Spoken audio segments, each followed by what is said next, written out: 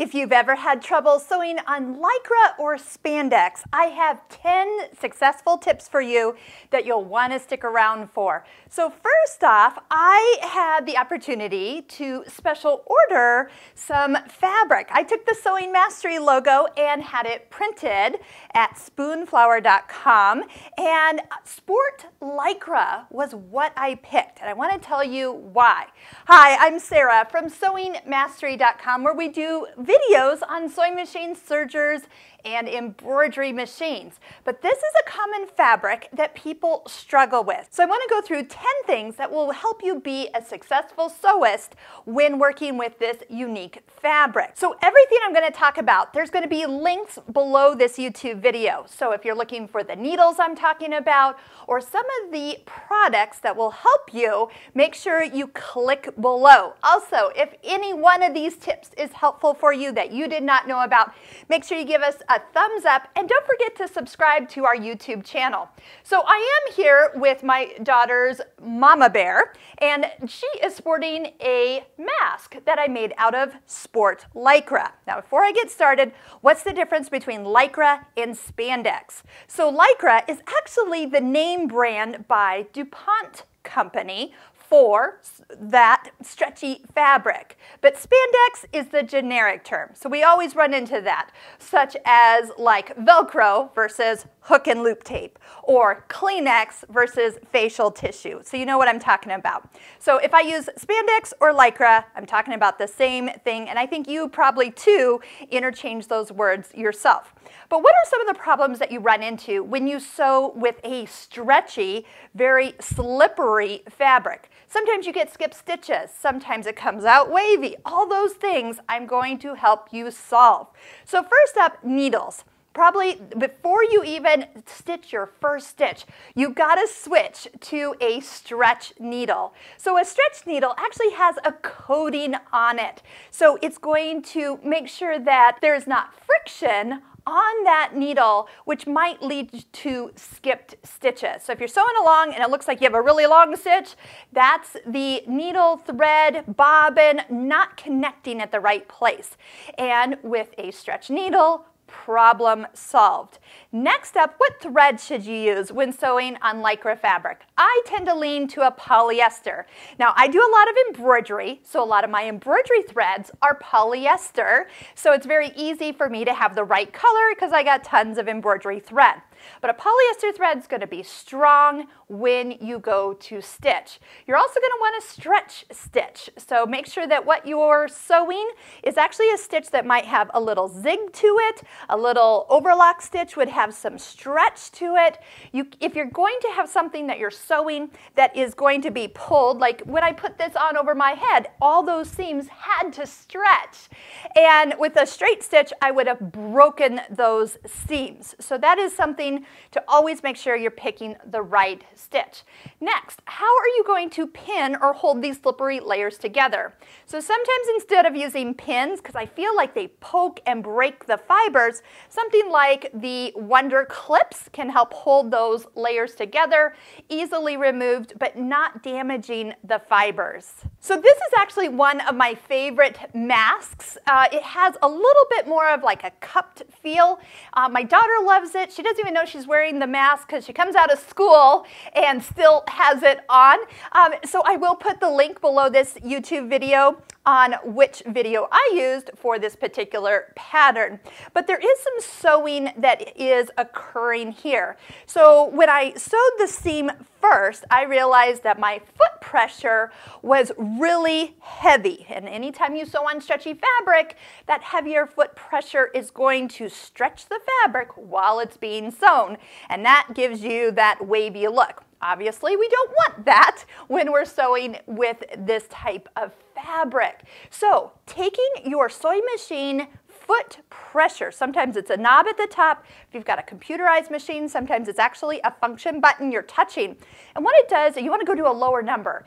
Make that come down. You can bring it down. If 50 is like your normal pressure number, you can come all the way down to 20 or even 10. What that's going to do is make that foot just kind of sit on the fabric and glide across it.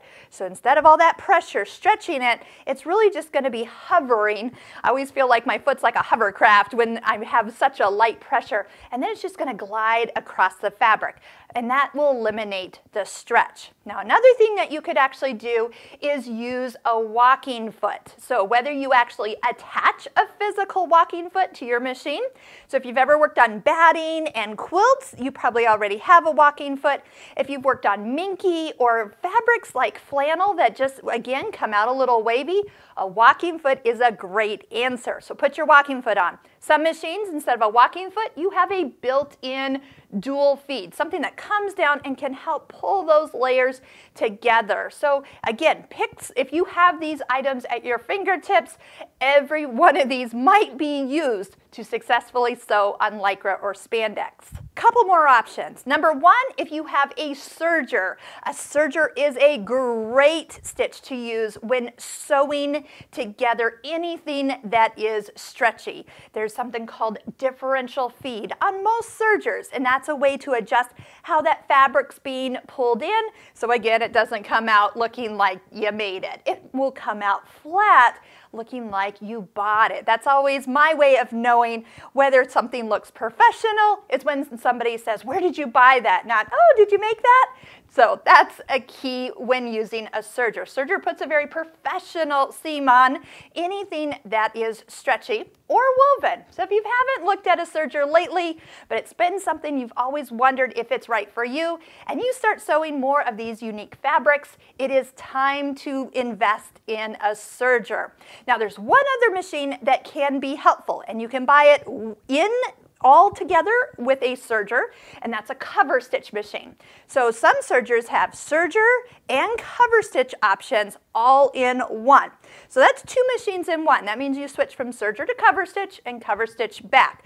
Cover stitch are those two rows of stitches that you often see on hems or items that you purchase that we love to wear. So just like this is something that is very comfortable. It's very warm. So if you're looking to sew more of those types of items, the fabrics are out there to find and create wonderful items. So again, we're going to put cover stitch machine options in below, so make sure you check out all the links that we've provided for you. You can also buy cover stitch only machines. Now for those of you who sew a lot, changing from serger to cover stitch might not be your efficient use of your time. So what you do is you buy a serger and you buy a separate cover stitch machine. And that is an option these days. So then it's all set up, ready to go. You finish serging all your pieces. You go to do all the top stitching, the hemming on the cover stitch machine. Great way to have that professional look when it's done. Now let's say this is not something that you have really done a lot of thinking about. Cover stitch, a second machine, a third machine.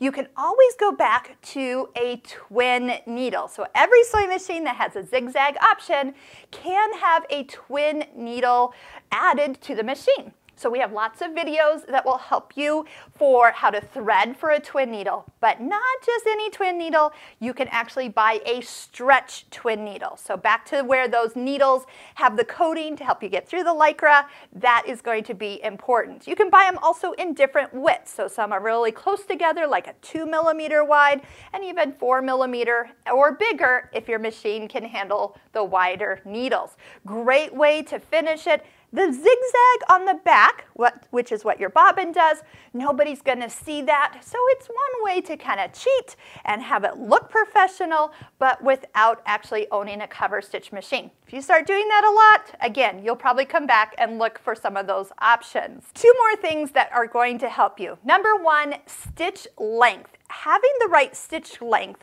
when you're sewing on Lycra can also help you not feel like you have to push it through. If you're getting little tiny stitches, well, all you have to do is make your stitch length longer. Might be longer than you normally have, but I like to make sure that I can take the stitches out if I have to start over. And those little tiny stitches, trying to take them out of like a Lycra, oh my gosh, that is not fun. Make those stitches a little longer. They're going to look good, and they're not going to like sink into the fabric because there's so many in such a small distance. So lengthen the stitch length. I think you'll find you'll get better results as you're going. And the last thing, if you're sewing with a single needle, so you can't do this with the twin needle function, but one thing you can do is most of the machines, current machines out there, can have a single hole throat plate. So on a throat plate, normally the hole where the needle goes in and out is wide. So you can do decorative stitches, you can do zigzag, any width that you want. Well, we all know that that width can often have fabric kind of dive in when you start, or it feels like the needle is kind of pushing or dimpling the fabric in, especially this type of fabric.